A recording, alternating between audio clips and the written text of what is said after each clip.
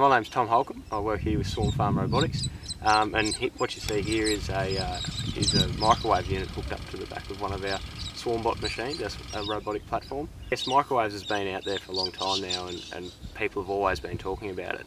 I guess the main problem with the microwaves is that it takes an amount of time to be able to actually have effective results. So what you wouldn't do is send out your conventional machine or like something similar to a spray rig, I suppose, and go out and try and cover that much area. It does take a lot of energy to actually kill a weed.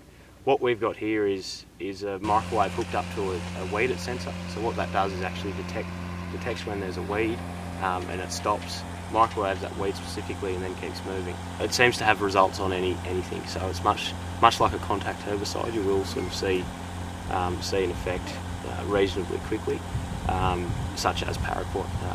You can see an effect pretty quickly, and we have had some pretty good results. It's another tool in the toolbox to be able to use that and control weeds.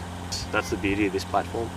We're moving away from a blanket application and trying to make a decision on a plant-by-plant basis.